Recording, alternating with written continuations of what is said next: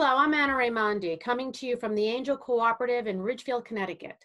Welcome to this episode of Talking to the Dead in Suburbia. I'm so happy to welcome my guest today, Mica DeSantis, who totally fascinates me. Mica is a conception catalyst, and she's gifted with a unique ability to be a baby soul whisperer, which, to be honest, I have never met anybody who do what you do, and I've met a lot of people. So to me, this is just great, especially in a world where so many people are struggling with trying to conceive.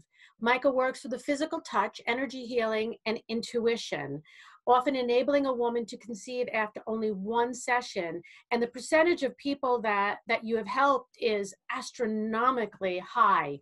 You know, it's interesting that that you just do this by word of mouth, and people find you who have unexplained infertility, and that you're able to help them. So thank you so much for being here. Oh, thank you so much for having me. I'm thrilled. Yeah, I mean, I think it's great what you're doing. How did you get into this? Like, how did this happen? How did you know that you could do this? I have no idea. It just came one day.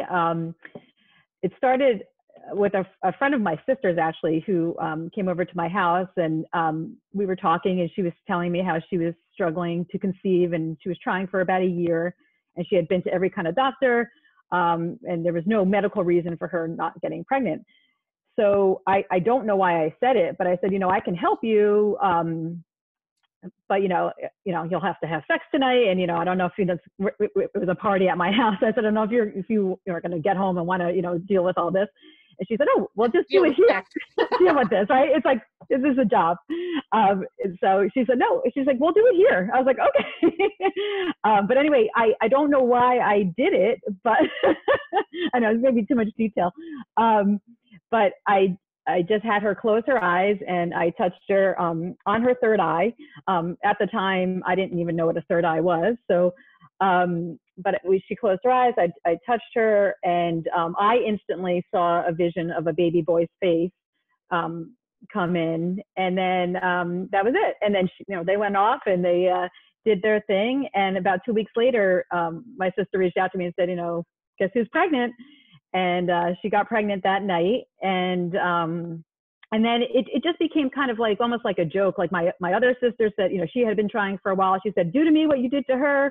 So I did it again. And then a lot of friends and family would just do it kind of for fun. I didn't know what was happening. So it was just more That's, I think, how it often happens in this spiritual world. It comes through kind of from left field, and then you say, oh my God, I've gained my confidence in this, and so I can do this with other people. And you talk about empowered conception. What does that mean? So that came about after. So I was in a corporate job at the time, and I wound up getting sick. So I had to leave that job. And then it gave me more time to kind of delve into more of this realm. So I started to learn more about energy and energy healing and things like that. And what I found was that it's the same healing when you're connecting and trying to conceive. It's the same kind of process as trying to conceive a baby or conceive anything. So I call it the ARC process, and it's acknowledge, release, and connect. And the idea is when I'm working with women who are struggling to conceive, I'm shifting them from this struggle or this perceived, issue they're having, and kind of bringing the power back to them. And I'm doing that by having them acknowledge exactly what's going on. And that is, that's from stuff that's happening right now, but it's also past life stuff. It's ancestral. It's there's so many layers to it. So you're kind of acknowledging everything, like your entire soul's journey up to this point. And then we do exercises and different things where we're helping to release any blocks or anything that needs to kind of shift out or just realign. And then the third piece is connecting, and that's connecting with your actual soul baby. And it's also connecting with your higher self, to your guides, to all these other things that a lot of times people aren't even aware of, that they're connecting with and working with and have access to.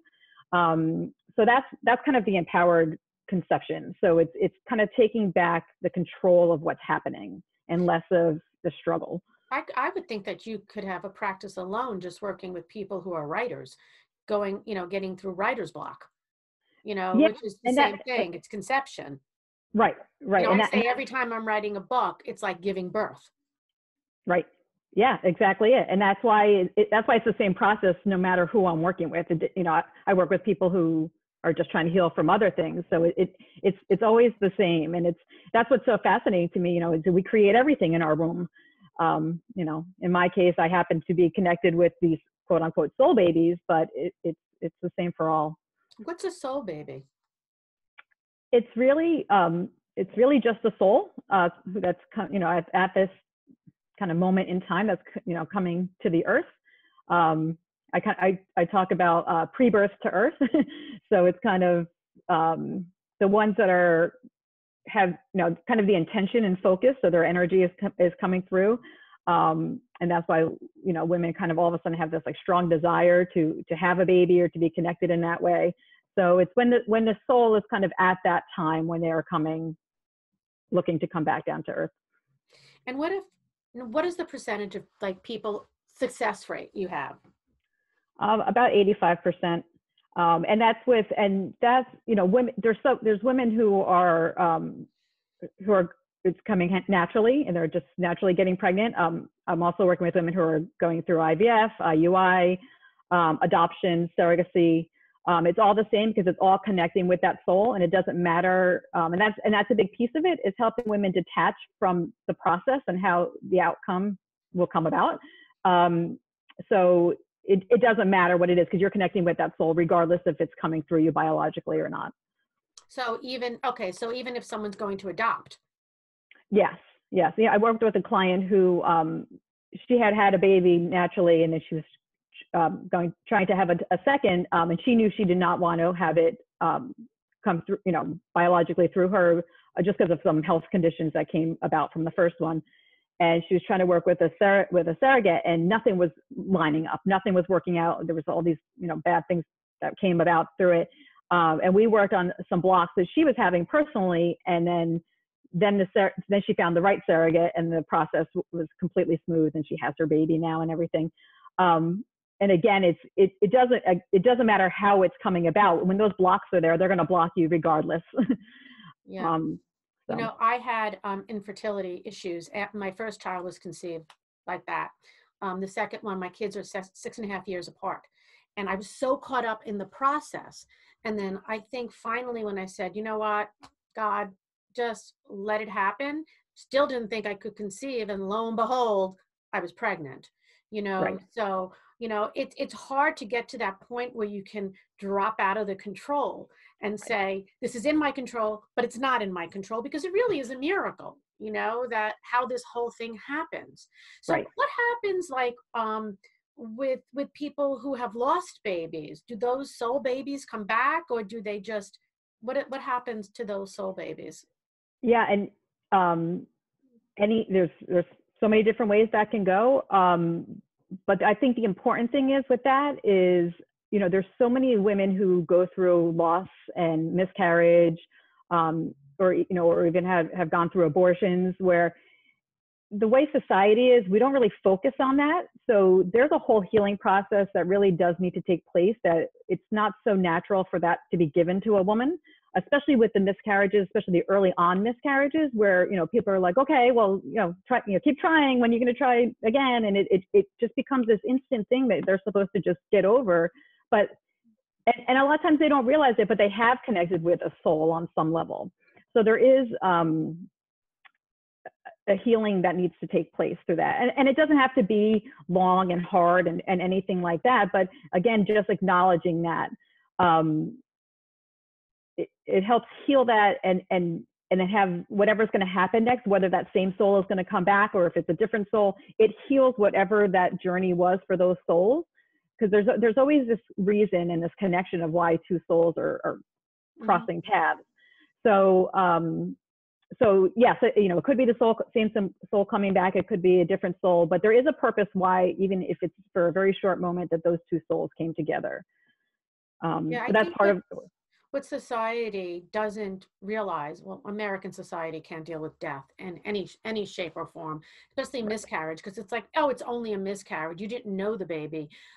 It's not quite that, because there's so many hopes and dreams in that conception, in that pregnancy, for the family, for the woman, for even the father, and the soul that's coming through. Very often the soul changes its mind, doesn't want to do this, or there was a reason the woman had to go through this journey, or the husband. So I think you're spot on. I don't think people recognize this, at least in this country. I can't speak for other countries, but at least in this country. What I often find is if I'm doing a reading with somebody, I feel what you call the soul babies around them that have not come through. And they typically, have something very strong to say about why they didn't come through or how they're still around. And, and even stillborns, it happens across the board. Do you feel those babies that have not come through when you're doing your work, who maybe have been lost, to a miscarriage or a stillborn or something like that? Do you feel them around the woman that you're working on? I do. I get, so I get physical sensations of where blocks might be. And a lot of times then I do get specific messages of why that's coming through. It's interesting because there's so many different because there's so many different blocks that can come about, and a lot of it doesn't really make sense. Like I can give you an example of one client who, what came through while I was working with her was I actually got a vision of a very dimly lit dining room, but I had a very strong grandmother energy. And it was like, there was so much sadness and heaviness, like I could actually physically feel it in my heart, and I could feel heart palpitations, and it was like just really heavy. So, I let the client know what was coming through, and she said, well, I'm not sure why that would be connected, with my soul baby. But she explained to me that her grandmother now has dementia, and her bedroom is right outside the family dining room. So she kind of could picture like what was happening. So after we had our session, she went back and talked to her family about it. And it turns out that her grandmother, when she was born, her own mother died in childbirth. And her grandmother to this day always hears a baby crying, and she's always looking for this baby and trying to help this baby and stop the baby from crying. So there was this whole ancestral line of stuff that happened around childbirth, which was causing a block for my client. So in her, like even just acknowledging that and finding out that story, it cleared a huge block for my client. And she got pregnant shortly after that. But it's just very interesting because it's all tied together. And it's all these little moments of unblocking and healing, and just kind of opening up these channels that kind of helps this process along. Yeah, I think it's wonderful that you work with ancestral lines, because I think so often healers forget that it's not only in our DNA, but it's also in our energetic field. It's just there. The shamans and the indigenous people get that, but many healers, they forget about that. They forget about how it's imprinted on us. And so getting through that is it's very important, and it's very enlightening, because there's always other messages that come through with and learning about our ancestral line, because we tend to forget about that. And so I think when you bring that up, it's also a story that the mother can tell this baby, about the ancestral line. So somebody comes to you, do you, what tools can you pass on for people maybe who are trying to conceive? Do you tell people kind of, what they can do around the conception to help them? Yeah. And, and the tools I can give them, we can do a lot of work together, but on their own, they're very simple tools. My favorite one is just as a first step, especially when, obviously people are kind of on different paths and different beliefs and things like that, but especially the clients who don't even realize that they can connect with other souls and connect with their soul baby. I love to have them as a first step, write a letter to their soul baby. It just real pen and paper, write it down, Right. Say hello, open up. It literally opens up that channel. It's so instant. And you can write anything you want in that letter, you know, talk about what you're excited about, what their life will be like, what you're nervous about. It really doesn't matter. It's just the act of doing that. And that step alone opens up so much. And then they kind of look at me strange until like a few days later when they're texting me and they start telling me all the like the signs that have been coming in, and you know the messages they got like from messages on the radio when they turned it on. And anyway, so that opens up a huge channel. And you know, and the other tools are just really paying attention to their own energy. A big one is, especially if they're working with doctors or fertility doctors or things like this, you know, it drives me crazy with these labels that get put on women, you know, after 6 months of trying, they get labeled as, you know, this, infertile or whatever terms they want to use, but just that alone causes blocks all around you. And so the steps they can take is really managing their energy and paying attention. Even if they just kind of like notice where their aura is and pulling that in close to them before they go into a doctor appointment. You know, like really like strengthening their solar plexus and just keeping their power really, really within themselves. Really simple steps like that are tools that they can use. My big thing, especially when it comes to the soul babies, they are constantly sending signs and messages. So it's really anything they can do: meditation, journaling, journal and ask direct questions to the soul baby. Really basic stuff, but the more you do it, your channels just go wide open. You know, and when they're doing those journalings, I think what helps whenever you're talking to anyone in the spirit world is to ask the question, write the question with your dominant hand, and put the pen in your least dominant hand, because your brain kind of does it. You don't have a lot of thinking involved in that. So spirit works better that way because you become a clear channel. It's hard for people to do, but it's certainly something that can be mastered. But I also agree with you, like the claiming it. Like, you know, my husband will laugh at me. He's like, why do you say this if it hasn't happened yet? Because I believe it. I believe it. And the power of intention, you know, and saying it out loud says, I believe so much that this is going to happen, that it happens, you know? So, you know, not using the word I'm infertile, you know, like I never used that word until after my baby was born, you know? So, you know, don't use that word. Say, oh no, I'm going to have a baby. Yeah, I'm going to have a baby. Are you pregnant? No, but I will be soon. You know, and people may look at you like, oh, you're an idiot, because we all know you're having a problem.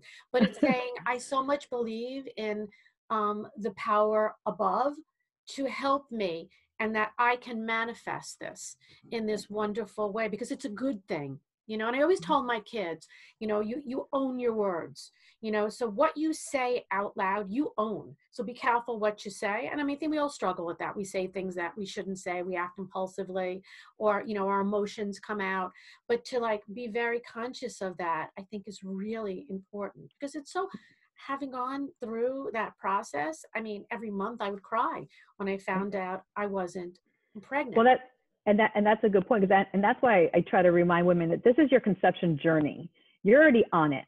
So you're already, you know, you haven't conceived, but you're on this conception journey. The timing, I know it's hard for women to accept when each, you know, that month they get their period. But I try to tell them, okay, take ownership of that. You know, thank your body and say, thank you for knowing how to operate so naturally like that. You know, like take every piece of it as part of the journey. Like you're still on this conception journey. This is part of it. You know, I had another client who, from the time I started working with her until she actually had her baby, was probably about a year. And in the beginning, you know, it was taking a while for her to conceive, but she took this journey and she turned it into something so incredibly magical. I mean, she wound up, as we were working, there was all this like childhood trauma that came up that she kind of forgot about. And so that all came up, and she really worked on healing all these different pieces. And then through that, she actually became a Reiki Master, which was something that she never even thought about, kind of delving into that world. And so through her journey, she just took it into a whole different direction and added all these wonderful things to her life that never would have come about if she didn't kind of focus on this journey piece. And now she has her baby, and you know, and that's wonderful. But it became so much more than just, I'm trying, I want to be pregnant this month, done. Yeah, It I just, think, everything happens for a reason. yeah. And there's a reason, whether it's just to appreciate the pregnancy more or, okay, why, you have to sit back and say, why is this happening? What am I supposed to learn from this? But that's just about, I feel, everything. So after these women become pregnant, do you still work with them? Some of them I do.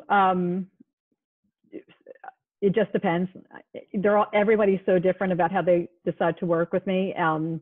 But yeah, but I work with them. We do Reiki, general energy healing. It just depends. So you don't, but do you support them within their pregnancies? Sometimes, again, it just depends. Yeah. So do people have to come back repeated times? Or is it just like one time or two times and then they kind of move on? It depends. I mean, honestly, it's pretty quick. When I'm working with them, the information comes in very quickly about what the blocks are. And if they shift, it happens very quickly. So a lot of times it happens after one session. And otherwise it's pretty quick. I find this like fascinating. I truly know nobody that does what you do. Nobody. I find it fascinating too. Every single person I'm working with fascinates me. It's just such a great job because you're bringing through life. Like, I'm not saying anything. I mean, what I do can be very, it's painful, it's happy, it's joyful because the soul's coming through or saying something that the person needs, but you're bringing through life. I think that is so wonderful. On behalf of all of these people that you've helped, truly thank you. Because you're adding so much to this world that we live in, and helping. There's so many women who so much want a child and cannot conceive. It's rampant. A lot of it, I think, has to do with the stress of society, the stress that we put on ourselves, and the blockages from the past that we just can't get over. So I think it's wonderful that you're doing that. Thank you. There is a man standing behind you. Okay. I feel like he's a grandfather. He's saying that he was born in the fall and that everybody recognizes his birthday. Do you have a grandfather who is either born or passed in the fall? He has a couple of daughters. Yeah, it's probably my mother's father. Okay. Is there a Christine in the family? Do you know? No. Because it feels like a Christine and a Maria. Do you know who Maria is? Maria's my aunt, his daughter. Okay. I don't know who Christine is. Okay. He's talking about a Christine. I don't know who Christine is. Do you know if your grandmother had a miscarriage? She has. Okay. Yeah. That's Christine. Okay. He named the baby Christine. He's with that baby. Okay. But he's with your aunt because I feel like your aunt is going through something. Whatever it is, he's holding her up. Okay. He's saying he knows he was much loved. Okay. He knows it. He knows that he is missed. Okay. He's very much around you. Okay. And he's clapping. So this is your mother's father? Yeah. He loves your father. Loves your father. He's saying, didn't get him, didn't understand him, but I love him. He's a good, solid man, and that you don't have much to worry about right now. Who's Anna? Do you know who Anna is? I have a friend, Anna. What about on, no, this is a relative. What about on your husband's side? There's an older woman named Anna.